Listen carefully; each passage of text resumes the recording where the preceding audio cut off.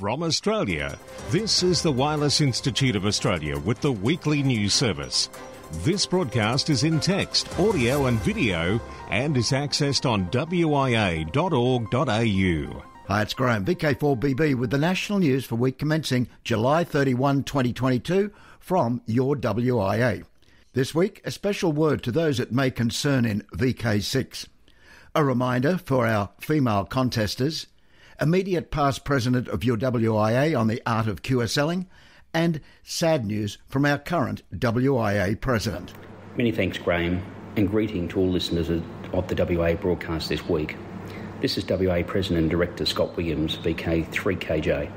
On behalf of the WIA Board of Directors, this week it's with great sadness that we report the very sad passing of John Martin, VK3KM. After a long and courageous battle with ill health, John became a silent key last Saturday, the 23rd of July. Given John's enormous contribution to the WIA and the broader amateur radio community, we believed a special fitting tribute was warranted on this week's broadcast. A little background on John. In the early 1970s, with the advent of amateur satellites and the rapid growth of VHF and UHF repeaters, and the growth of VHF and UHF in general, this drove the WIA to establish a National Technical Advisory Committee. John became involved in this committee in 1973, producing a report on the draft 70cm band plan published in Amateur Radio magazine in October of 1974. He served in several roles until a Federal Technical Advisory Committee was established around 1990 to 1991. He was congratulated for a decade's service in 2001 by Jim Linton, VK3PC, now Silent Key, then the Victorian Division President. John held three call signs throughout his life: VK3ZJC from 1967 when he first became licensed, VK3KWA from 1993, and then VK3KM from 2005. John became the VHF-UHF Field Day Coordinator in the early 1980s, publishing and supporting national VHF-UHF Field Days, developing from 1 to 3 events over 1 year. John was active on packet radio from the early days, as well as chasing terrestrial DX on the 23cm band, working tropospheric scatter and aircraft scatter. John continued to serve on the Technical Advisory Committee throughout his past years of ill health. The WIA wish to formally acknowledge the enormous contribution John Martin has made to the amateur radio community, and we pass on our sincere condolences to John's family and friends through this difficult time. Rest in peace, John Martin, VK3KM, now Silent Key. Now on to some brighter news. We'd like to congratulate fellow board member and director Stephen Green, VK2TSG, who this week was announced the Citizen of the Year for the Penrith City Council in New South Wales. The awards recognise and celebrate residents who go above and beyond, who dedicate their time to making the city of Penrith a great place to live. Stephen was in particular recognised for his tremendous amount of volunteer work within the community. Very worthy of mentioning is the time Stephen devotes to providing pastoral care and chaplaincy to nursing home residents and mental health patients in hospitals, as well as peer support to emergency personnel. Stephen is also on call to the New South Wales Police when a support person is needed for local use and those with disabilities. Our congratulations once again go to Stephen Green for being the recipient of this award and for his work within the community. Well done, Stephen. Finally, the new Foundation Manual is in print and we will hope to have stock sometime next week. Thank you for your patience, and for those many people waiting, the wait will be worthwhile as it's been significantly upgraded. That's it for me this week. I look forward to talking to you on air soon. Best regards, Scott, VK3KJ. This is Greg, VK2GPK, with this week's board comment. One of the benefits that the Wireless Institute provides its members is the QSL Bureau service. The WIA QSL Bureau processes many thousands of both inbound and outbound QSL cards each month and has done so for many decades. It is important to recognise that the WIA QSL Bureau operates with the collaboration and greatly appreciated assistance of both Westlake's Amateur Radio Club and Amateur Radio Victoria. My choice of QSL cards as a topic for this broadcast stems from a recent discussion with a radio amateur colleague who raised the issue of the large number of non-deliverable QSL cards within Australia. Whilst most radio amateurs certainly know what a QSL card is, those recently licensed or prospective radio amateurs and shortwave listeners may not. A QSL card is a written confirmation of either a two-way radio communication between two transmitting stations or a one-way reception of a signal from an AM, FM, television or shortwave broadcasting station. A typical QSL card is the same size and made from the same material as a typical postcard. Whilst there is no official standard size for the card, the de facto standard is 140mm by 90mm. A QSL card derives its name from the Q code term QSL. More recently, electronic alternatives to physical cards have evolved, such as eQSL. These, for many, do not replace the tangible and historical appeal of real QSL cards, particularly those with amazing artwork. So what is the issue with non-deliverable QSL cards I mentioned in the preamble? Well, the disturbing fact is that typically up to 80% of inbound QSL cards each month are filed WPB, i.e. they end up in the waste bin, thousands of cards each month in the bin. Why? It's very simple.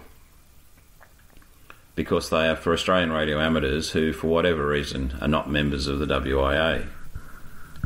And yet membership of the WIA costs less than $2 a week, less than half the cost of a single cup of coffee at a cafe. Whilst bureau processing is carried out by a dedicated team of unpaid volunteers, postage costs today are non-trivial, and it is unreasonable that such costs for non-members should be subsidised by loyal WA members. So, if you aren't yet a WA member or have let your membership lapse, then the best way to avoid that niggling fear of missing out is by heading to the WA website, wa.org.au. Finally, as you may be aware if you're involved in the running of training courses for the Foundation licence, the WA has now totally exhausted supplies of the current WA Foundation Manual 3rd edition. On average, we sell just under 1,000 a year of these books. But fear not, a new revised 4th edition is at the printers now and will become available in a few weeks. Pre-orders will be accepted by the National Office. The WA member or WA affiliated club price for this manual is $25 plus shipping. It is with some irony to note that the size of the print run for the 3rd edition was strongly criticised at the time in 2016-2017 as being excessive by a vocal few who shall not be named. 73, this is Greg, VK2, GPK. This is the home service of the Wireless Institute of Australia through VK1WIA. Now, international news with Jason, VK2LAW. Hello. In news from Region 1, a non-profit organisation in Spain known for providing grants for projects involving the arts and sport has made an unusual gift in the support of an amateur radio satellite project. The group, known as the Salvatore 009 Association, is providing funds to help cover development costs and the launch of the satellite in early 2023. The satellite is known as URESat-1 and it's an initiative of Spain's National Amateur Radio Society. The project is being managed by AMSAT-EA with support from businesses involved in the space industry and a number of university students. We've made mention of its payload in previous editions of this, the WIA National News, and again according to a post on the AMSAT UK website, the satellite is likely to have an FM voice repeater, support for FSK communications, and an SSDV-capable camera. It's also supposed to carry a project that will permit hams to play chess against the satellite's onboard computer using FSK frames. Road traffic messages in APRS map service. Norway's NRRL, their national ham society, reports the Norwegian Public Roads Administration information on road closures, roadworks and accidents is being made available through the NRRL's amateur radio APRS map service. The Norwegian Public Roads Administration has an extensive system for, amongst other things, road messages. This is information about road closures, accidents and roadworks as well. This is open data that's published in perhaps a slightly difficult format, DATEX. Now it's fully integrated this into NRRL's map service. France's National Frequency Agency, ANFR, has announced the amateur radio 144 and 430 MHz bands will be used for PMR voice comms, 1240 MHz for PMSE, and 2.3 GHz for video links during the 2024 Olympic and Paralympic Games. The National Frequency Agency is in charge of drawing up the frequency plan and allocating frequencies for the Games. These frequencies will be made available for the organising committee of the Paris 2024 Olympic Games during the period from 1 month before the opening ceremony of the Olympic Games to 1 week after the closing ceremony of the Paralympic Games. In order for them to be usable in good conditions, it seems essential that in the vicinity of the sites, their use by radio amateurs is moderated during this period. In news from Region 2, ARRL program for school teachers. Crescent News, Defiance, Ohio, reports a local teacher was selected to attend the Amateur Radio Relay League HQ to participate in the Teachers Institute on Wireless Technology, TI. This professional development opportunity for educators is a technology-focused week-long course on electronics and radio communications. It works well for STEM teachers looking to update their knowledge and collaborate with colleagues from around the world.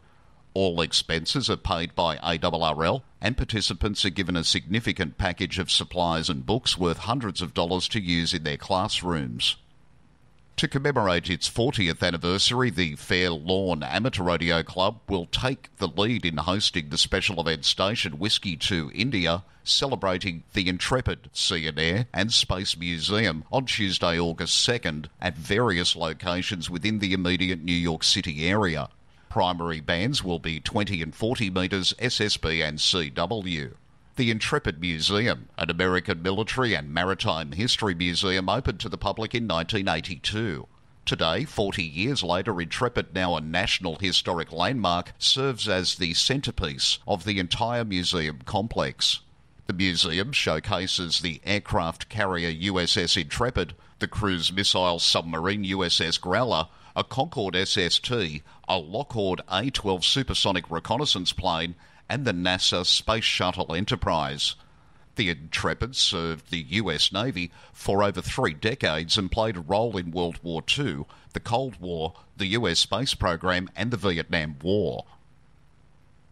The end of paper logs in Brazil.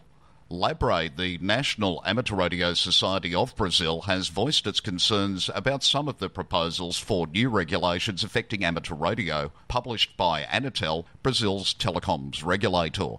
In return for dropping the requirement for the CW exam for the higher licence classes, Anatel proposed to mandate the use of LOTW, the ARRL's Logbook of the World, together with participation in courses and amateur radio activities as proof of proficiency. Visiting or immigrating foreign hams would benefit from such changes when applying with a licence issued in a country without CW requirements for HF. However, Labre contends that Anatel cannot rely on a foreign organisation effectively outsourcing one of its licensing functions. Proof of experience through electronically documented two-way contacts also ignores radio hams who do not make DX contacts or do not participate in contests, but instead dedicate themselves to equally legitimate areas within the ham radio community, such as ham radio in education, emergency support and experimentation. For VK1WIA National News, in Sydney, I'm Jason, VK2LAW. Across Australia from VK1WIA, you're tuned to the WIA National News Service in the ACT region. That can be heard on our Mount Janini repeaters, 146950, 438050 at 0900 local time every Sunday. I'm Amanda, VK1 Whiskey X-Ray. Now, operational news with Felix, VK4FUQ. Hello there. Now, contest-wise 2022, RSGBIA contest is this weekend, July 30, 31, and Bruce will have some history on this event shortly here on WIA National News. WIA RD or Remembrance Day contest, Saturday, Sunday, August 13, 14. Alara contest, August 27, 28, and today I'm pleased to introduce Maria, VK1WIA, Contest Manager for Alara. The 42nd Alara contest will be held on the last weekend of August, from Saturday the 27th to Sunday the 28th.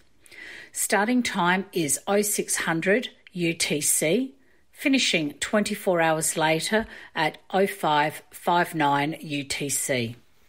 The Alara contest is a lot of fun and open to all YLs and OMs. Although we are slightly competitive, we do help each other by giving out numbers and spotting each other on Facebook. Some of the girls even practice CW together in the months before the contest. We look forward to chatting with those we don't usually meet on air. All YLs and OMs are invited to take part, and it is hoped that YLs in particular will enjoy this friendly contest. It is not necessarily about making the highest score, but to enjoy a chat with those that we don't usually meet on air. We would also love to hear some young and new YLs joining in this year, as well as scouts and girl guides. Some of the committee will be handing out numbers on HF and Echolink during the contest. The contest rules have now been uploaded to the Alara contest page.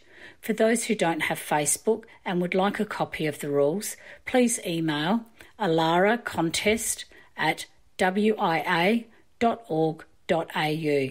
73 for now, Maria, VK5MAZ. Alan, VK4SN, joins us now with some great and on-time news. Hi, this is Alan, VK4 Sierra November, with the Trans-Tasman contest results. 94 logs were submitted out of approximately 350 calls on air. Propagation was favourable and contacts were plentiful. Results are as follows. For single operator high power, Victor Juliet 4 Kilo, operator VK4 Tango Sierra with 10,204 points. Category single operator low power was won by VK5 Papa Alpha Sierra with 7,526 points. Single operator QRP was won by VK7 Victor Hotel with 1,940 points. Multi-operator single transmitter was won by VK3 Kilo Kilo with 5,352 points. And multi-operator multi-transmitter was won by Victor Lima 4 Romeo with 8,082 points. Thank you to all who submitted logs and participated. While I have the microphone, the Remembrance Day contest is in 2 weeks' time. Saturday the 13th at 0300 Zulu is kick-off time, running until 0300 on Sunday. Categories are single operator QRP, multi-1 and multi-multi, using phone, CW or RIDI, or mixed mode. Contacts can be reworked after 3 hours have elapsed. There are no blocks in the RD, just 3 hours between the same contact. If you're in it to win, then staying up for triple points between 1am and 6am your local time is the go. VKCL Logger and M1MM Logger are preferred logging software. Make sure you're running version 4.15 for VKCL Logger. And remember to send in your log within 2 weeks after the contest. Best 73s, this is Alan, Victor Kilo 4 Sierra November. DX Window and my 4 in play this week are Listen for a Foul, EA5XV, who hopes to be on the air from Panama as EA5XV/HB1, June 28th until September the 12th. In the world of DX, be listening on the HF bands for 8N650JP, the special call sign being used by the Japan Amateur Radio League's Okinawa branch. The call sign 8N650JP is active through to the 30th of September. Jan Mayan, JX. LB4MI is QRV as JX/LB4MI until early October. Activities in his spare time on 20 and 17 metres using SSB. Indonesia. 7B2C, 7B2E, 7B2T, 7B2H and 7B2O are QRV until end of October to celebrate the Japanese Hindu Situ temple that was built in 1475.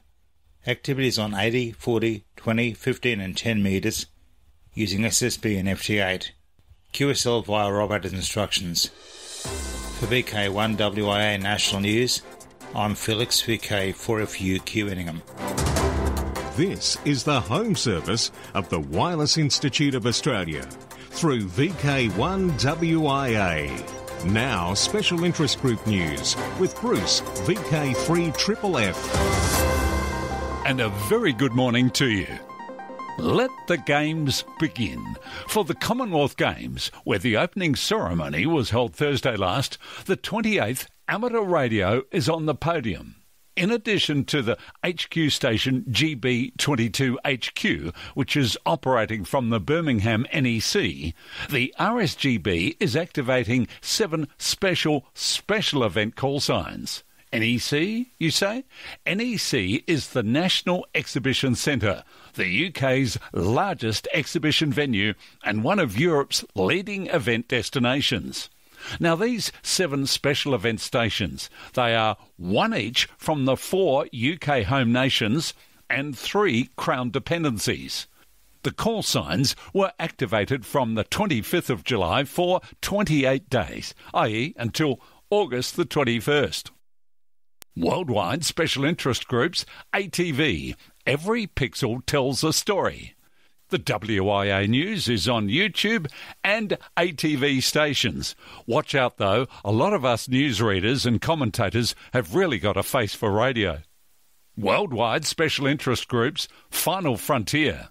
FO29 has returned to full sunlight and the analogue transponder has been enabled. FO29 will remain in full sunlight until approximately April 14th, 2023.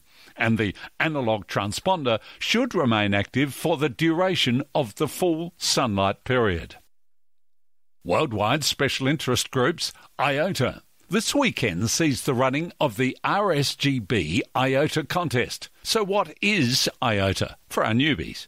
The RSGB IOTA contest is a major international event attracting thousands of participants from all over the world. In 1964, British shortwave listener Jeff Watts imagined that those who live in crowded cities would love to set up a station on a sunny beach among palm trees. Jeff realised that there were too many islands in the world to enumerate, so he grouped together islands, particularly the small ones. In the IOTA program, numbers are allocated to each group using a continental prefix. This idea then turned into the RSGB Islands on the Air Awards program, which recently celebrated its 50th anniversary. The basic IOTA award requires contacts with 100 islands and groups, including at least one from each continent. Now, as Felix often says during his operational news, listen and work. OC139, Grant VK5GR, reports that he will once again be active as VK5KI from Kangaroo Island for the RSGB IOTA contest on now July 30th, 31st. OC165, members of the Amateur Radio Club Sarawak, will be active as 9M8RC from Setang Besar Island, OJ51BT, during the RSGB IOTA contest this weekend, July 30-31st. QSL via 9W8KIF. Worldwide Special Interest Groups, Radio Amateur Old Timers. So, let's check in for details with Clive. Hello everyone, this is Clive, VK6 Charlie Sierra Whiskey, reminding you that tomorrow is the first Monday of the month, time for the Radio Amateurs Old Timers Club of Australia's August Bulletin to go to air. The main topics are the AGM, scheduled for September the 25th, a short item entitled Sun and Sunspots, some wireless news from 111 years ago, and an opinion on radiation and mobile phone towers. Everyone, RAOTC members and non-members alike, is most welcome to listen to the programme and to join in the callbacks afterwards. Full details of all transmissions can be found on the RAOTC website, raotc.org.au, or just Google RAOTC broadcasts. You can download the audio file at any time from today from the website. Members and friends of the RAOTC in Perth are reminded that the next lunchtime meeting at the Bayswater Hotel is on Tuesday, August the 9th. Everyone's welcome, and for more details, please email coordinator Phil VK6ZKO at pbcasper@bigpond.com. pbcasper@bigpond.com. 7-3 from Clive, VK6CSW. Once again, tune in tomorrow for the August RAOTC Bulletin. Enjoy the program and please join in the callbacks afterwards. Worldwide Special Interest Groups Rescue Radio. An expanded WinLink network will be built soon in Alabama, USA, to better serve healthcare and emergency response agencies throughout the state, with the helping of funding from Amateur Radio Digital Communications. The planned expansion is the project of the Healthcare Community Amateur Radio Club, KK4BSK, comprising hams who volunteer or are employed in health-related agencies and participate in drills, public events and real-time disasters. The purchase and installation of new fixed stations will fill the gaps that now exist in the WinLink network. And the amount of the grant? Just under 300,000 Australian dollars. Worldwide Special Interest Groups, YOTA, Youngsters on the Air. Joining us is Alec, VK2APC. ARRL member volunteers will ensure amateur radio is well represented at the annual EAA Air Venture in Oshkosh, Wisconsin, as Jason, Victor Kilo 2 Lima Alpha Whiskey, told us last week in this bulletin. A highlight for we younger hams, lucky enough to attend Air Venture, is the ability to build and take home a radio receiver to listen to air traffic and other nearby transmissions from approximately 65 to 140 megahertz. The kit, designed by student engineer Levi Zima, Kilo November 4, Yankee Hotel Sierra, with additional support from his sister Kirsten Zima, Kilo Charlie 9, Romeo Whiskey Golf, has been an ARRL offering since 2021. It's great fun to be at Air Venture walking around with the radio kits we've built and tuning into the busy air traffic control tower throughout the event. Radio communications is a key part of learning about avionics. ARRL is grateful to EAA Air Venture for sponsoring the activity, which promises to introduce a lot of young people to radio. For VK1WIA National News, I'm Alec, VK2 APC in Sydney. Now back over to you, Bruce. Worldwide Special Interest Groups Software Development. VK7's REAST, REAST, August presentation is all about accessible GD77 software. It will be given in person by the software developer Joe Stephen, VK7JS. And for those who don't know, Joe is totally blind. But instead of this holding him back, he has developed a reputation developing software for the vision impaired.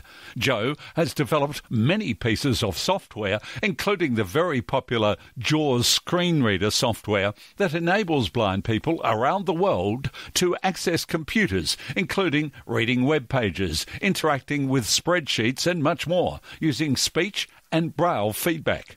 Joe will take REAST visitors through this development and the features he has built into the accessible GD77 firmware. And it happens August the 3rd in the Queen's Domain Clubrooms from 7:30 p.m. I'm Bruce, VK3FFF in sunny Bendigo. Now to the social scene and then we're out of here. In VK4, August 6, Redcliffe Club hold the radio display at Altronics, Virginia. That happens at 8:30 a.m, August 6. Redcliffe's car boot sale happens Saturday, August 20 at 9 a.m. This will be held at the Clubhouse, McFarlane Park, Klinger Road, Kippering. In VK5, it's the AREG car boot sale, September 10 at David Roche Park at Kilbourne. And back to VK4, Sunfest, Sunday, September 18, 10 a.m, Mountain Creek State School. Now till next we meet, I am Graham, VK4BB. Walk softly. From Australia, this has been the Wireless Institute of Australia with the weekly news service. This broadcast is in text, audio and video and is accessed on wia.org.au. Courtesy of Bevan, VK1WIA's ATV and YouTube channel, this has been WIA National News. We're back now, live and local, and your voice, your callbacks. And don't forget, tick like.